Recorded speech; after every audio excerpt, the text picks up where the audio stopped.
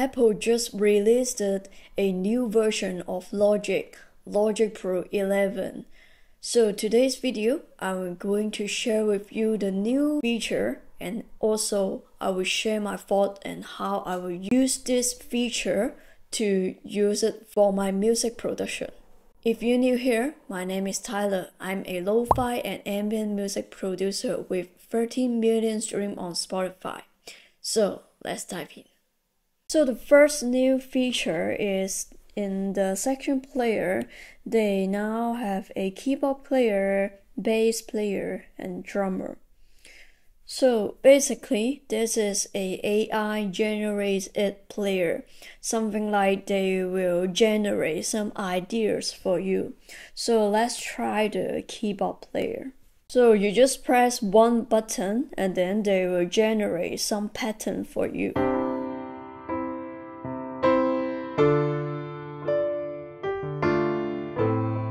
And also they will base on your key signature right here. So if you want to change, like you want to go to minor, and then you will see the chord automatically will change it for you.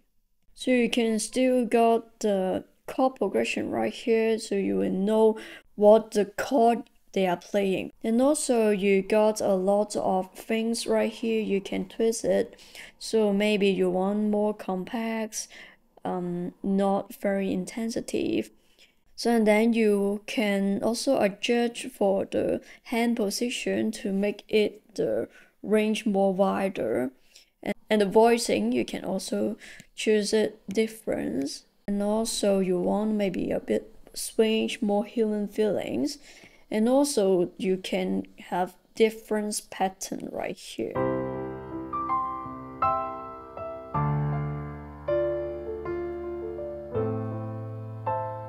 And also you can just twist this knob,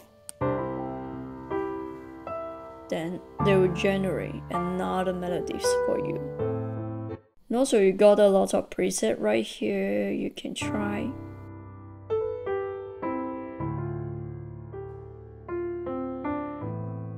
I think this is very cool for you to just get some inspiration to get start making music.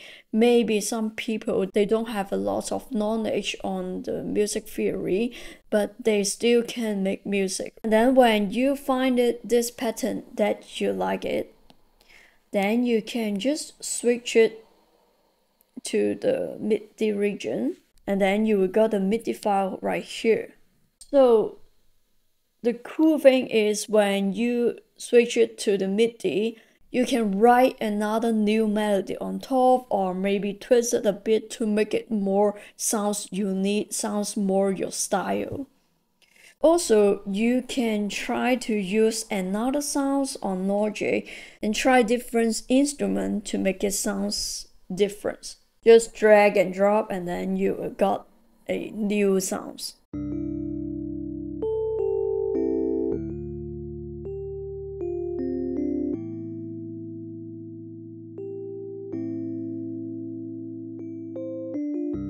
Just add some plugins to make it more like lo-fi.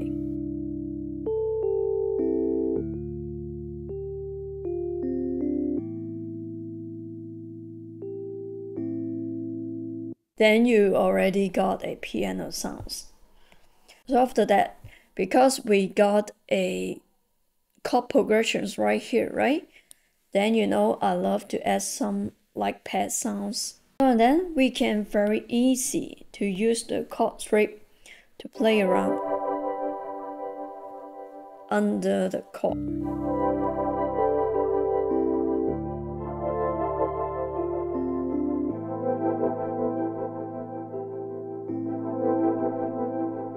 So after that, we can try to add a bass sounds, right?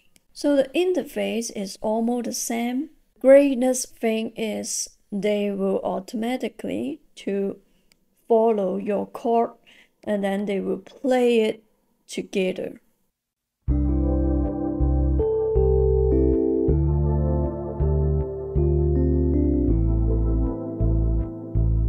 Basically, they are very similar you can just play around to make it different, to make the more humanized, more feeling, dynamic, something like that.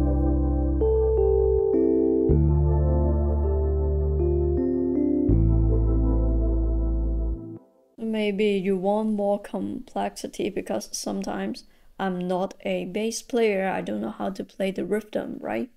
And then you can just try different rhythm to make it more professional sounds.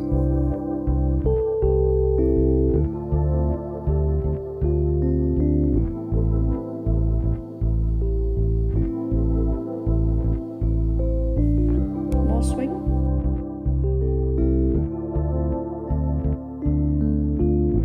So let's try to add the drums. So in these 3 knobs here, we can try to make some percussions first. So basically the feature is the same with the Mac version because I'm afraid to upgrade my Mac version, and also I don't have space to upgrade. So I just upgrade on my iPad and everything is very similar. So for the percussions, I really like it because it's sounding so good. So you can try the intensities, complexities, almost all the same, and also you can try to add something that you want. Different groove pattern, more swing, add some drums.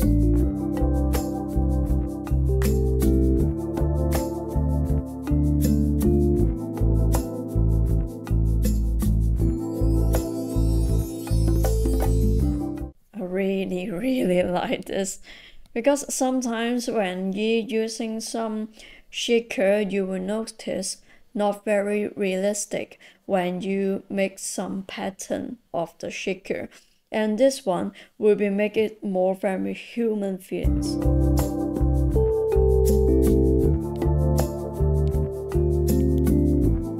And also you got a lot of things you can to twist it, and also you got some preset.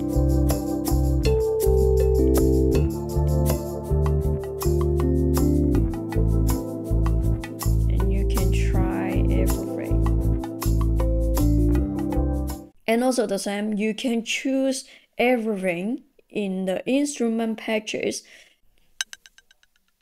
So let's see what the sounds can come up with.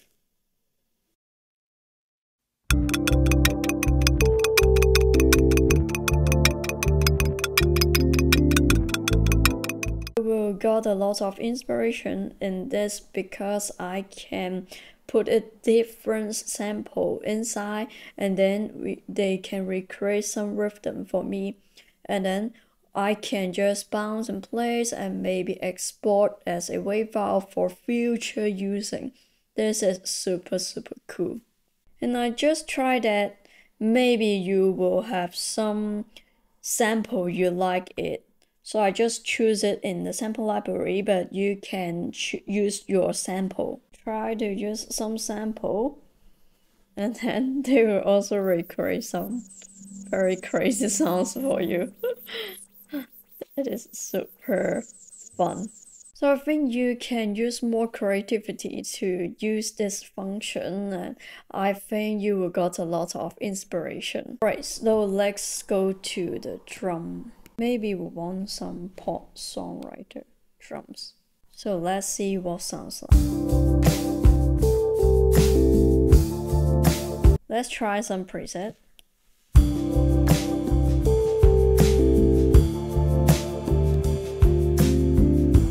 Also, you can try different patterns.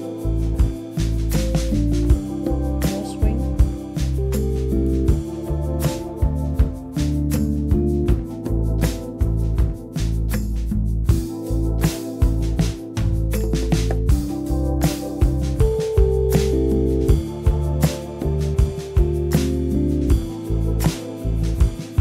So you already got some nice start of point of your song. So you can just try to create another layers. But also they got a new plugins, is the ChromaGlow. It is something like a distortion. Just try to add some more characters to your sounds. So in this drum sounds, this is the before, and then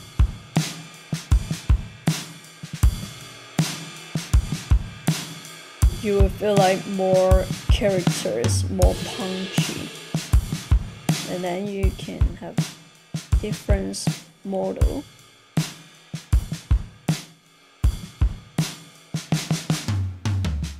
So also you can use the bypass to bypass which frequency you don't want, and high cut, low cut, something like that.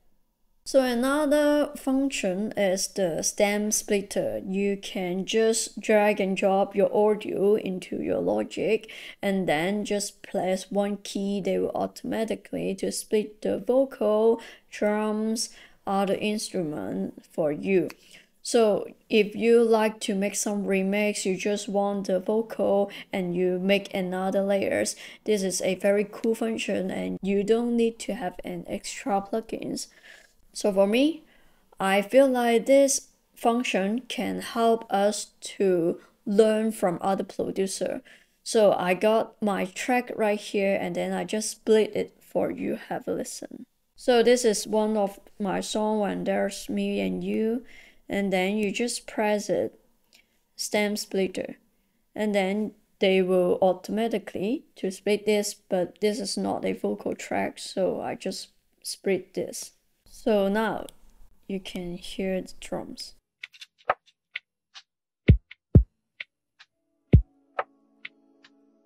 I think it is very similar to my original. So this is the bass sounds.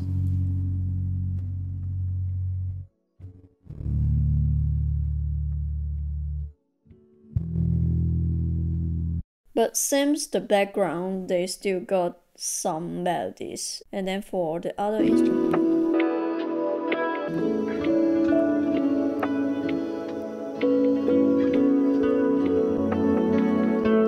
still got some percussion sounds right here. So maybe they still can't to split it very cleanly, but you got the idea. So maybe on the vocal side will be more better, so you can try yourself.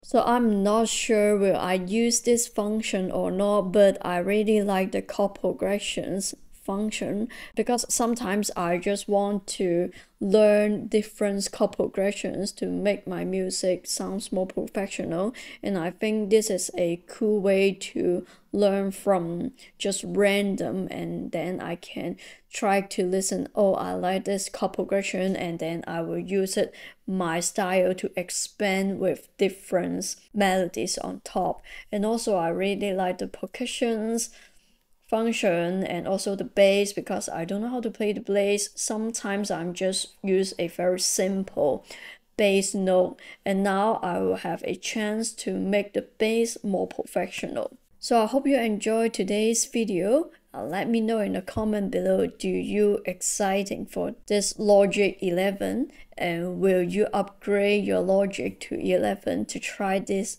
new feature? Let me know in the comment below, and see you in the next one.